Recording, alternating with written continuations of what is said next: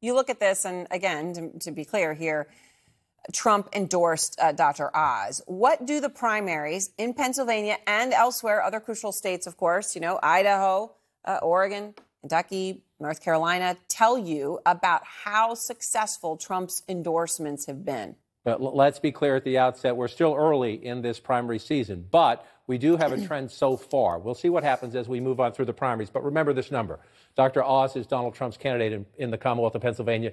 He gets 31.2%. Well, let's go back a couple Tuesdays. Let's go over to the state of Ohio and the big Senate primary there. J.D. Vance was Donald Trump's candidate. 32%. Remember that, right? About the same as what Oz got. Let's move. You mentioned there's some governor's races. Let's look at the Republican side. Let's come back out. Nebraska, we went through that primary a Tuesday ago. Trump's candidate was at 30%. Again, roughly 30%. Last night, out in Idaho, Trump was on the losing end. He supported the lieutenant governor, Janet McGeachin. What did she get? 32%. Aaron, you notice that pattern here? It happens in House races as well. Let me just bring this up and give you a chance to look at it. These are Trump's endorsements, some of them, not all of them, in recent primaries, but you see a line, 30%, 32%. Mastriano in Pennsylvania, an exception, 44%.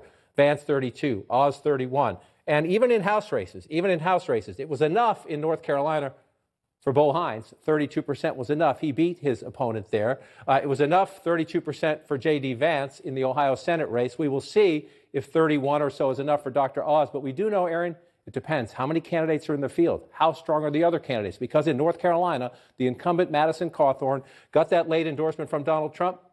He got 32% yesterday. That was not enough.